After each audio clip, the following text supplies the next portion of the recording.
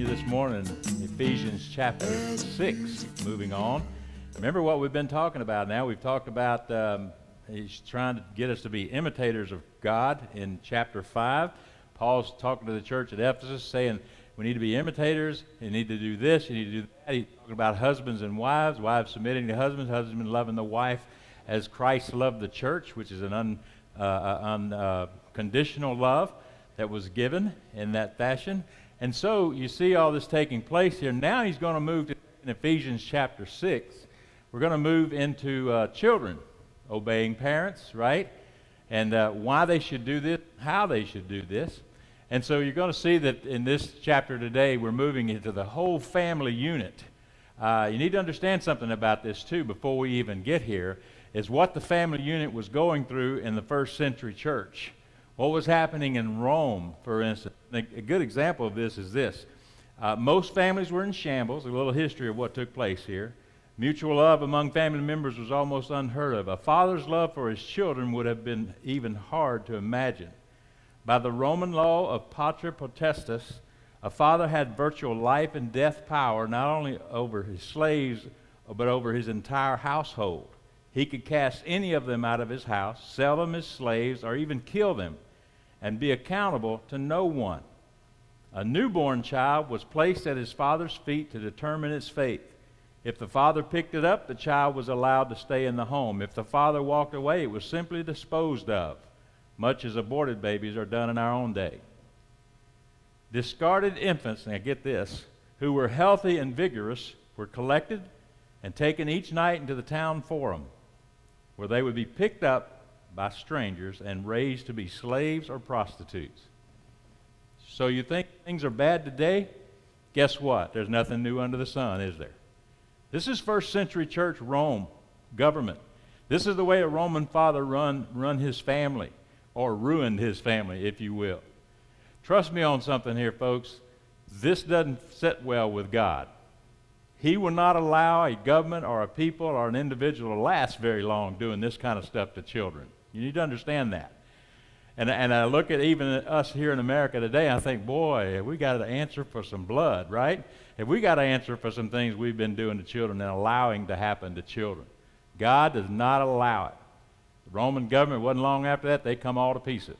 Right? Nothing long after that, every nation, every generation of people that turn away from God and run away from Him, do all kinds of evil, at one point, somewhere along the way, their evil is going to come to an end because God says it will stop somewhere along the way.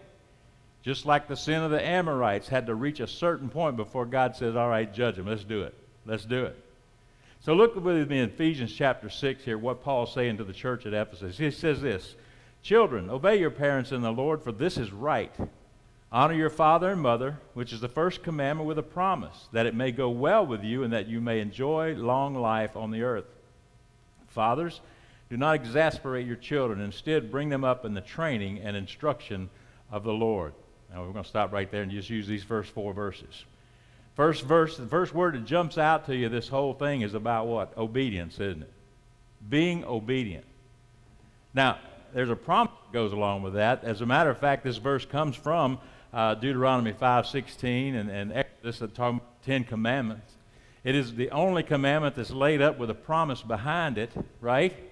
And that promise is that you will live long. In Deuteronomy and Exodus is talking to the children of Israel saying, if you do this, you'll live long in the land I have given you, right? Paul takes it and brings it into another step and says, if you do this, you'll live long.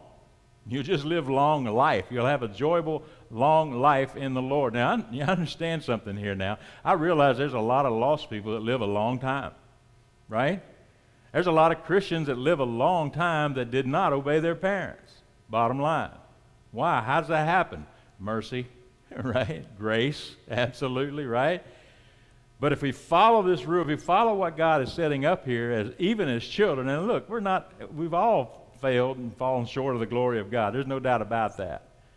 But if you, as a child, if you obeyed, if you did these things that the Bible tells us to do, then there was peace in the family, first of all. That's one thing I noticed first and foremost about children who obey their parents.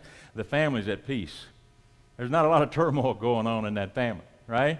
And if the husband's loving the wife and the wife is respecting the husband, all that, there's a lot of peace in those households. Amen? What's the opposite of that, though? What happens in the household that doesn't put God first, that puts themselves first, has selfishness going on? Fight galore, right? Big time. All the way through this life, fighting and carrying on. He says obey. The word obey itself means to submit to, comply with, to hearken, to heed, to follow. It's a word that in the Greek word means there's no substitute for it. You follow that parent as its child. And look, I realize many of you got grandkids now. Same thing, right? You're pouring yourself into that grandchild. You'll pour yourself into them when they come visit or when they come stay with you or whatever. And you're pouring God into them, bottom line. Amen? You're a believer, God dwells within you. You're a believer, the Holy Spirit dwells in you. That child needs to see God in you. Not just a grandparent, not just a kinfolk, but Almighty God himself, right? And we do that. So this still applies to us, even though we may be grandparenting along, kicking along here, and don't have children that we're raising right now. The thing is, we still pour ourselves into those children. We pour God into them. Being obedient to that is the first choice, the first thing that God says here in these words in the Scripture. Obey your parents in the Lord. Why? Look what is behind that. For this is right. There's an absolute right there, folks. It's not up for, let me consider it or no, it's right in the Lord. There's an absolute right and wrong, right? Obeying our parents was absolutely right in the Lord. Let me tell you something. This not only can apply to Christian children in a Christian household, this can apply to the pagan child too. That he is to obey his parent too. Why? Because it is right. It's the right thing to do. You see, there's a lot of people in this world, probably a lot of people right here in Central, that do the right thing, but they're still not following God. They know how to do the morally right, the right thing to do, but they still don't have God as the center of their life. Something else is, baseball, football, whatever, sports, whatever, is the center of their life, but yet they're raising morally good children, and they behave fairly well, right, as most children will, right? And they're doing all the right things because this is actually right in God's sight that children obey their parents. It's not an option, and it's explained to us in such a way that it's just outright right to do. Now, I don't know how you were with your children. All children are going to disobey. All of them are going to have a rebellious spirit about them somewhere along the way. We call them the terrible twos, right, where they're trying to find out who they are type thing.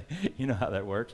They'll push that envelope and kick down the door if they have to, just to prove who they are type thing, and try to find out where their boundaries are. That's all a 2-year-old's trying to do, find out where my boundaries are. And let me tell you something, folks. If you don't give him any, he's going to take everything and get his hands on, right? He's not going to have any control whatsoever over his own thinking process or his own greed. He's going to grab everything he can. We're going to get into that here in just a minute about how we raised our kids. Did we raise them close to right, or did we way off a base of what we did with them?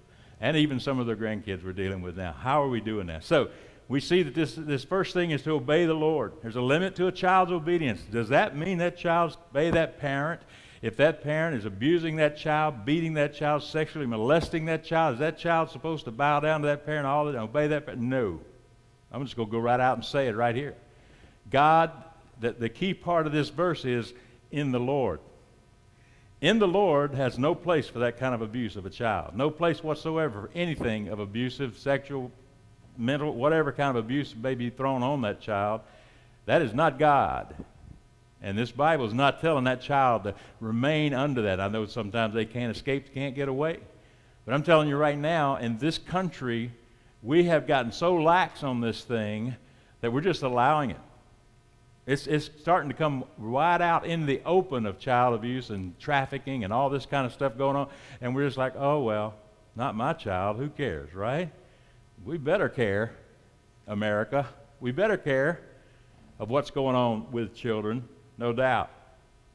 It's interesting that God says, even in his word in Mark 9, he says, if anyone causes one of these little ones who believe in me to sin, it'd be better for him to be thrown in the sea with a large millstone tied around his neck. There's judgment coming for those who do that to children. It is going to be horrible judgment coming for those who do that kind of stuff to children, who do that with children and to children. Abusing them, yeah, absolutely not. The phrase in the Lord is the key word there. It's the key word. And remember, as these verses are being written, it's being written to believing parents, believing children, church people, bottom line, right? That's who he's writing to. He's not writing about the heathen out there. He's writing about Christian church people. That's why he talked about husband and wives right before this. In the Christian household, this is what it should look like, right? In the Christian life, you back it up in chapter 5, this is the way you should look. This is the way you should walk. This is the way you should show Christ to the whole world. He started out with the individual, went to the couple, now he's with the children. Saying this is the ideal way this is supposed to look. You know, it's interesting that new parents say, boy, there's no manual on how to raise these children. Yeah, it is. Right here.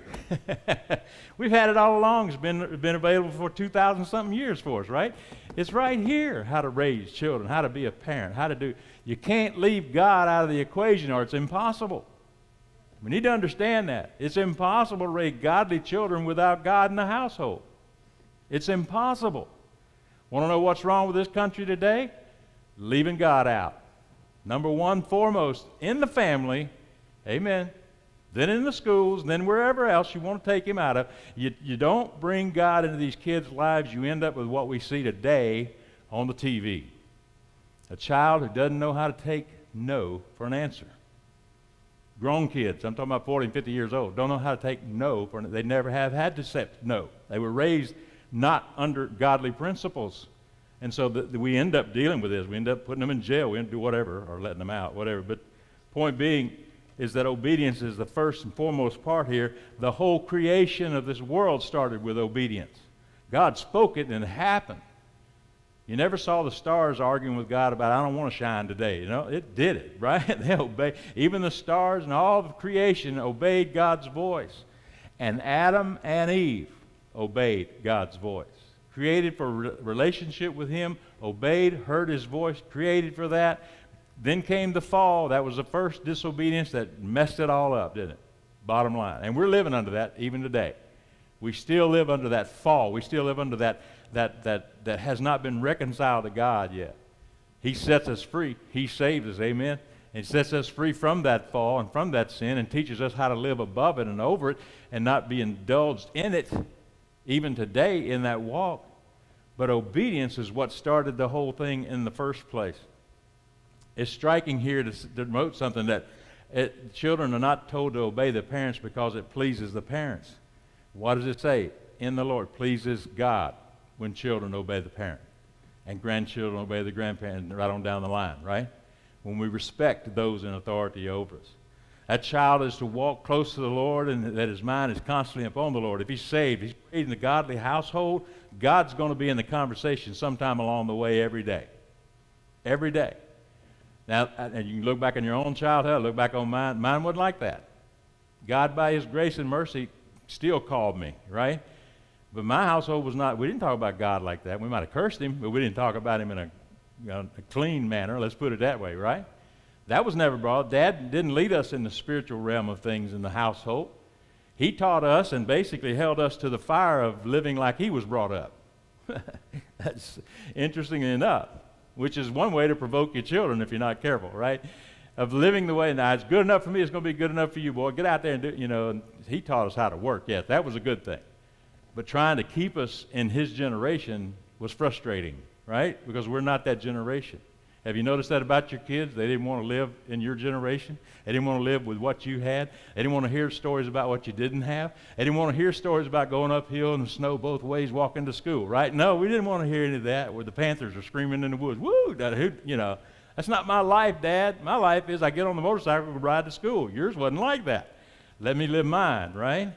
And trust me, there's something about that, not holding down a generation to make them obey and do exactly what you did. But when it comes to immorality, unlawfulness, that's when you put your foot in, right? That's when you put your foot down about it. Say, no, child, you're not going to do this, you're not going to do that. That's against God's way, and it's against lawfulness, it's against this. But let them be the children that God's going to make them be, eh? And that's hard to do sometimes, realize that. But we're not to obey those parents because it pleases the parents, but because it pleases the Lord. And Colossians 3:20 says, children, obey your parents in everything, for this pleases the Lord. There it is again. It pleases God. Proverbs 10:1 says, the Proverbs of Solomon, a wise son brings joy to his father, but a foolish son brings grief to his mother. Isn't it interesting? He gave two different parents here. It brings grief to mom for a foolish child, for a disobedient child. And hey, I've seen it time and time again. Even in youth work, back in the day when I did youth ministries and stuff, I saw what a foolish child did to a household. It wasn't pretty. It wasn't pretty. Mama's always worried, and daddy's always in grieving about something. What is wrong with that kid? What is wrong? Why won't that kid do this, that? Just brings about chaos. It brings about chaos. And trust me, if Satan's going to tear a family apart, that's the first thing he attacks, isn't it? The structure. He attacks the children, and he attacks just to bring it all down. Bring it all down. Attack from inside that to break it apart. Secondly, it shows in that verse, says, parents, obey your parents, for this is right. And then the second part of that, verse 2, honor your father and mother, which is the first commandment with a promise. Honor your father and mother. Now, we need to understand something about this. I'm just using myself as an example. My mom visited here in 2012, I believe it was, and she came here because I wouldn't go home. But no, she's up here to see her baby. I'm 50 years old. I'm still what? The baby, right? Y'all know what I'm talking about, right? In her mind, she sees a 50-year-old man, but she still sees 1958, a baby, right? My last little baby. That's the way it was, friend. That's the way it was from there on. Now, something changed in the way they treated me once I became about 25 years old. It wasn't you're to do what I say or whatever. It was more like, okay, I say around 25, probably around 22. You're now becoming a man. Out of the nest you go. It's like it's time to grow up, right? There was a different way they treated, a different way they talked to me, a different way they reacted to things to me. They didn't rule, you might say, with an iron fist. They said, let me suggest, as a matter of fact, if I remember correctly, the older I got, the smarter they got. Y'all been there, done that, right? Seemed like the older we got, man, them jokers were smart. And the older I got, the more I realized my granddaddy Andrew, whom I named after, my granddaddy Andrew only had like a third grade education. That joker was smart, though.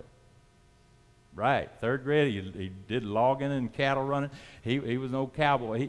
But when I look back on his life and his wisdom he didn't get that out of a classroom. He got that out of life. And that man was smart. I was like, whoa, he only had third grade ed. I should be way smarter than him, right? Not in some things I wasn't, right?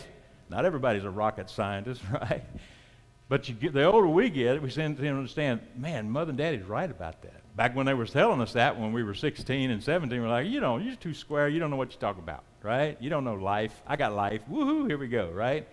Didn't work out very well, too. But we honor those parents. So this is not talking about just children in the home. This is talking about grown children. This is talking about me and you. If we got our parents still alive today, trust me, we'd honor them, wouldn't we? We'd honor them. All the way to the day my dad died, I never talked back to him. Even though I'm a grown guy, 50 years old, 40 something, I never looked at him and said, hey, old man, let me tell you why it is. I knew if he could get up out of the chair, he'd whack me. It was just the way it was. But that wasn't the fear of him getting up and whacking me. The deal was I now honored him because I'm a grown adult too, and I honored him. And all the teachings he taught, right or wrong, I still honored for who he was, my dad, my father. Mother, same way.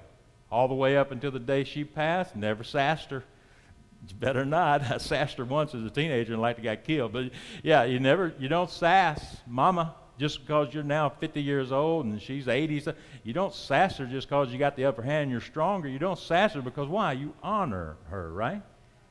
And if you're fortunate enough to, and you still live in the same city with Mom and Dad all the way till they die, you get to help them through that. You get to be there. I couldn't be there. My sister was for Mom all the way to the day she died, but I'm 4 or 5 hours away. I couldn't get there every day. It's one of those things. But you honor by doing and taking care of, too, all the way to that moment when they cross over.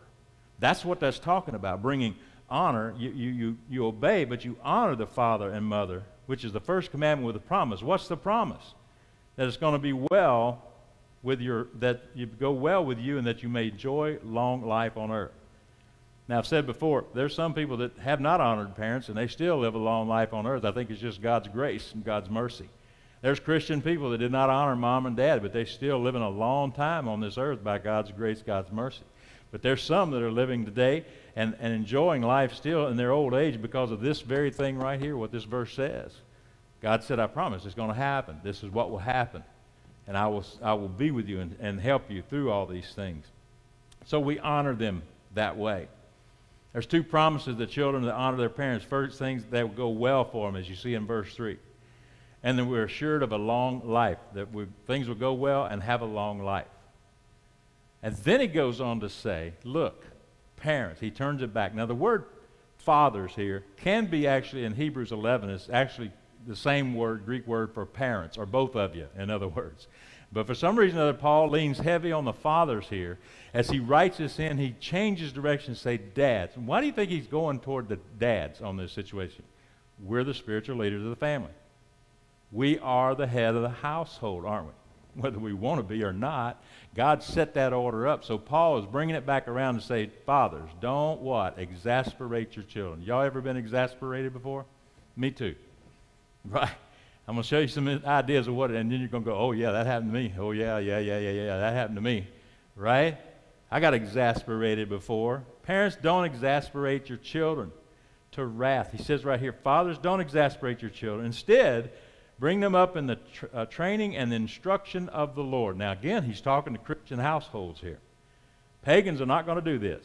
They're not going to bring them up in the admonition of the Lord. They're not going to bring them up in the instruction of the Lord. They're going to bring them up in the instruction of psychology and the best way they know how to live life. If they want them to be thieves, they're going to teach them how to pick pockets. Right? If they want them to be robbers, they're going to teach them how to shoot a gun and be a robber, whatever. But they're going to teach them the way they know where they are. Now, as Christian parents, we're to what? First and foremost, before we teach them the ways of the wisdom of the world, we teach them God first. Because God trumps all that, right? God's ways and God's rules here and regulation and his ways of living will take care of all the world's wisdom. As a matter of fact, the scripture does say something about the world's wisdom is actually foolishness to God, isn't it? I mean, think about our world wisdom we've been living under in the last 3 years.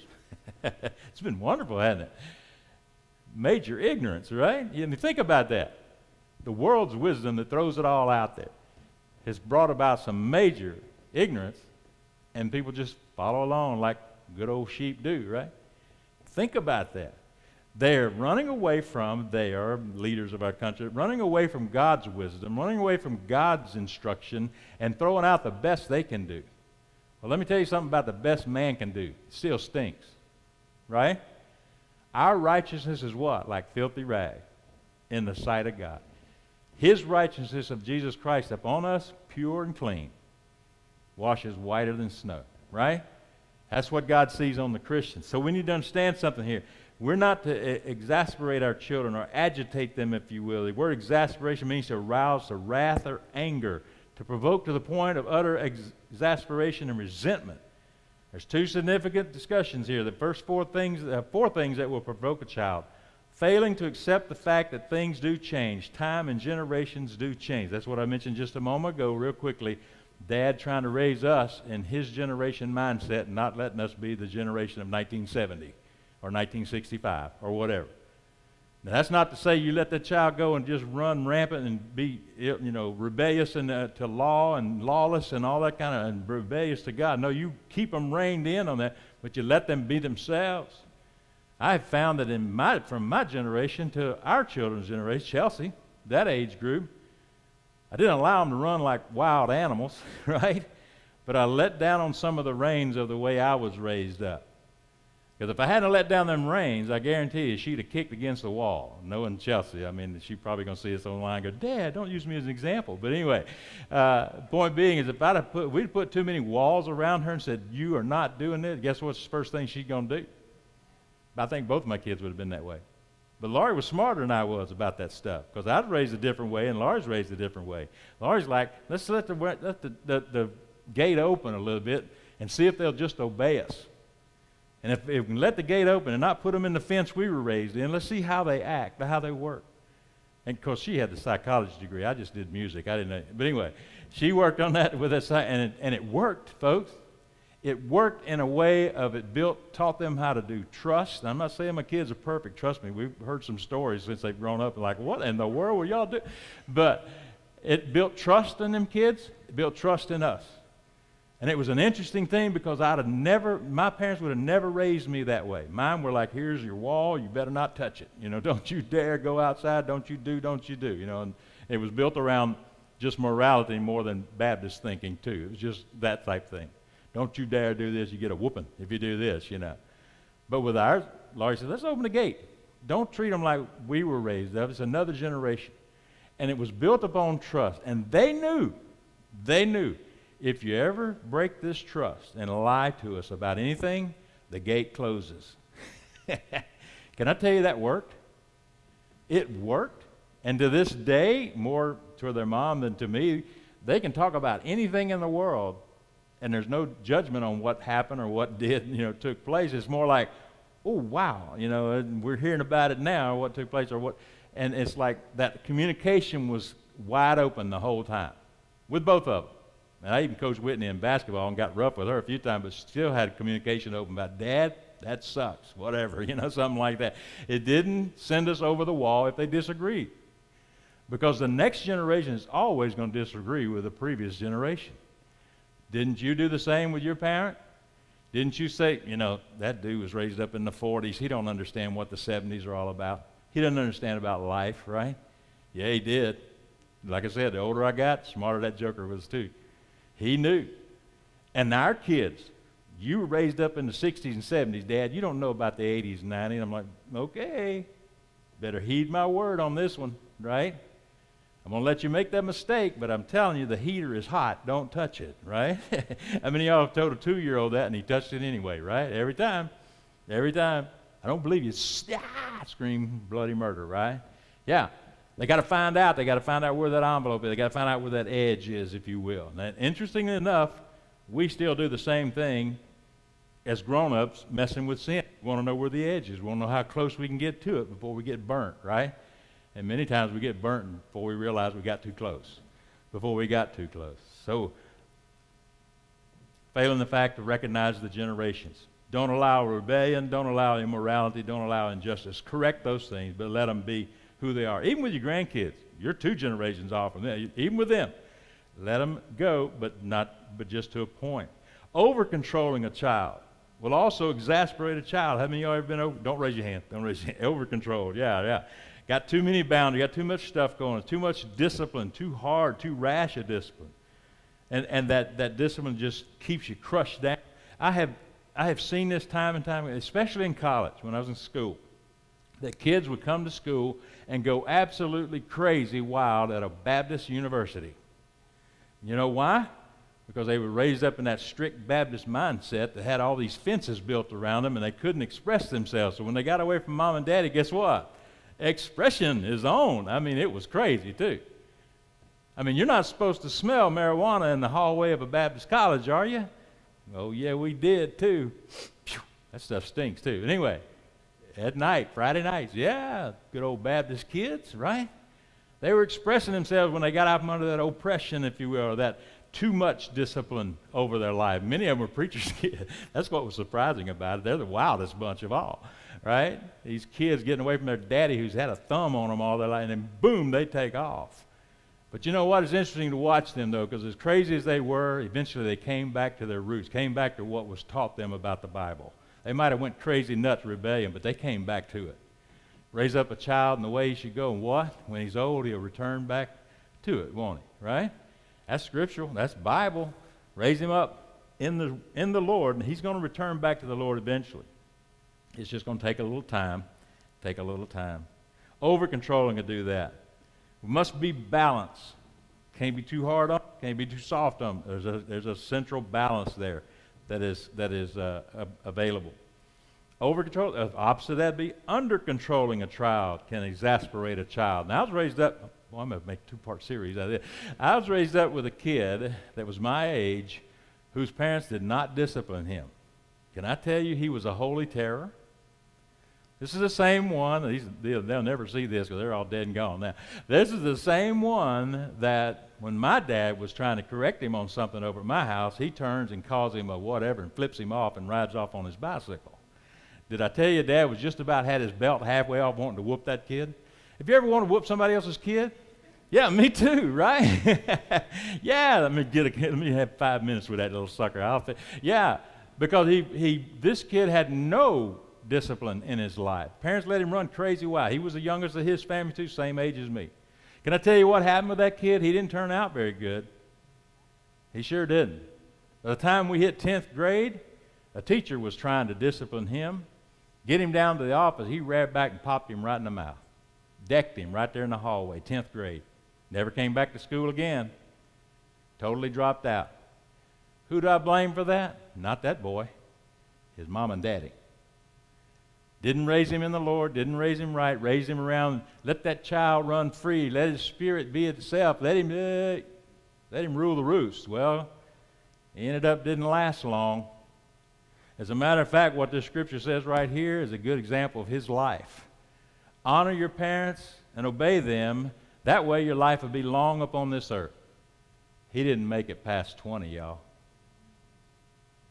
He shot himself. He killed himself. Could not put up with life anymore. Too much freedom? Absolutely. No rule, no regulation, no envelope to kick against? Absolutely. He had all kinds of freedom. And he hated it.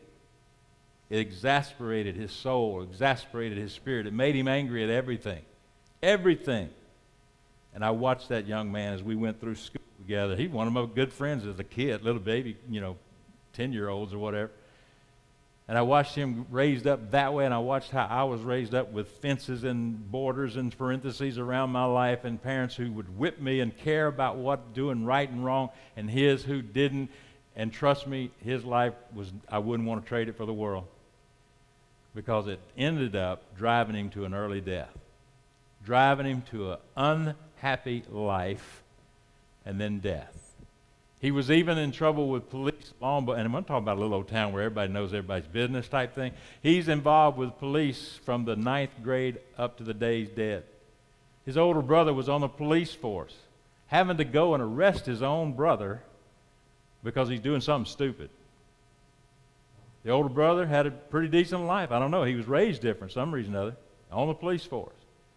Got to the point he said, I am not going to arrest my little brother anymore. He wasn't very little by that time. Don't send me out to get my little brother off of somebody again. I am not going to do it, because it causes turmoil in that family too. You think that family wasn't in turmoil a lot? Oh yeah. Because the family wasn't built around God. I've seen it firsthand. Lived right close to it. Not even a quarter mile from my house is where they live. In that same little country neighborhood. Trouble. Trouble. And I look at that. That's back in the 70s, folks. I look at that life, and I look at where we are today. Can I tell you right now, the people we're having the most trouble with and are being the most ridiculous today had that kind of parenting. It's that they're lost. It's that they had no good guidance in their life is what we're dealing with today, that is going to absolutely ruin the country, right? And hey, some of them are elected officials. Some of them are elected officials. They're still children. They're still rebelling in their heart. They still hate mom and dad. And it's showing up. It's showing up. I'm going to have to stop right in here. I didn't mean to throw this down like a downer on it, but we just need to wake up and realize where this comes from. Where we are today in this country and how we got there, it didn't happen overnight. It's been a 70-year slow burn, hasn't it? I say 70 years. That'd be back in the 50s, maybe even in the 40s. Maybe right after World War II it started. I don't know. But it's been a slow burn. It's like having a frog, putting him in a cool water in a kettle, turning the fire on. What happens? He stays in it. His body adjusts as the water gets hotter and hotter, warmer and warmer. Finally, it just boils him, kills him. That's America. We turned the water on. We all jumped in the pot, and we're thinking, oh, it's just a sauna. It feels fine. Let them express themselves. It's fine. It's fine. Went through the 60s, right? It's fine, let them do that. It ain't going to hurt them. Went through the 80s if it's all about me, and yeah, it's fine, let them express themselves. In the 60s, you had people like Dr. Spock writing books about never whip a child, you're going to break his spirit. Oh, my goodness. Spare that rod, you're going to spoil that child, right? That scripture goes right against his philosophy of life. It absolutely did. And we see what's happening today. I can tell you the main root cause of what's happening today is we threw God out. He's out of the family. He's out of the government. He's out of people's lives. He's out of the school. He's out of everything. You can't mention him anymore, right? Well, let me tell you something. God doesn't smile on a country that throws him away like that, and that abuses kids, and that allows things to go on that are just horrendously wrong, and ignore it, and spends the last 50 some odd years killing babies. Nothing new under the sun. That's why I read that story at the very beginning. The Romans were doing the same thing. They were doing the same thing to kids already born out of the womb, young children, and deciding, I don't want them in the house anymore. They're a pain. Let's put them out in the forum and let some stranger take them and put them in prostitution or whatever they want to do with them. I just don't want these kids anymore. Does that sound familiar? Does that sound familiar? Yeah. Starting to sound like America, isn't it? We need to repent. We need to be careful. Be careful. Nothing better turn. Our judgment is coming upon this nation. Get ready. I was talking with someone the other day. I said, you know what? We may not even be raptured before we see all that judgment take place upon this nation. Ouch. We may see it with our own eyes. Lord, I hope not. But if we do, we do. And if we repent, it won't. If this nation turns back to God, it won't. It won't happen. It won't happen. That judgment will not come. I'm going to pray for you guys and let you go. The music made the world go round. That's the way to be happy. This much I've found. Sing a song, you'll be happy and free. Turn around you and follow me. But I have a soul that's weary and worn. But I've heard